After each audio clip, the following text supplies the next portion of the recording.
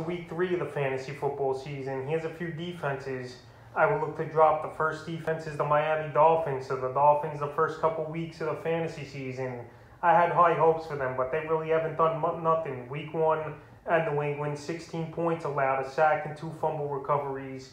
And week 2, the Buffalo Bills blew the doors off this defense, 35 points allowed to the Bills, a sack, an interception, and a fumble recovery. So right here, Miami next week, another tough matchup for them at the Vegas Raiders, who we've seen be an explosive offense the first 2 weeks of the season. So right here, I wouldn't recommend Miami as a defense to start, obviously, and I wouldn't recommend them to really be on your fantasy roster with a couple tough matchups coming up in the next 2 or 3 weeks here. And they're an easy defense to drop after the poor performances. The next defense is the Indianapolis Colts. So the Colts last season, they were pretty good top 10 defense in fantasy football. But so far this season, they haven't done much. In week 1 versus Seattle, 28 points, 3 sacks and a fumble recovery. And week 2, which really in week 2 was that fumble recovery touchdown from the 4-yard line, where it was a scoop and score here for this Colt team. But they're giving up a lot of points, and they got another tough matchup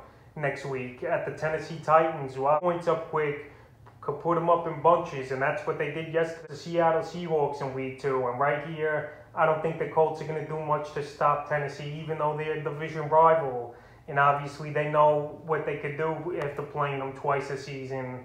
But right here, I don't recommend the Colts, and their defense to drop in the third and final defense I look to drop this week's the Los Angeles Chargers. So the Chargers, so far, they haven't done much either for fantasy football as a position. And I thought there would be a little bit of a better defense this season. But right here, the first few weeks of the year, they haven't done much. Week 1 in Washington, 16 points allowed, a sack and a fumble.